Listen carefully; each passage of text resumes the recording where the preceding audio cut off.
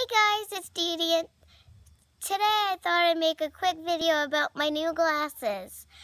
I used to have red glasses, so I had a lot of reds, and I used to have purple glasses, so I had a lot of pinks, purples, reds. So then I got new glasses, and I got a teal color. So my dad's like, "We're gonna need to buy you some new green clothes."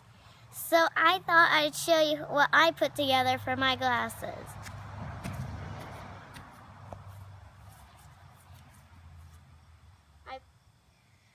One time when we went to Walmart, we got a bunch of different t-shirts that I picked out. So I picked out this green one.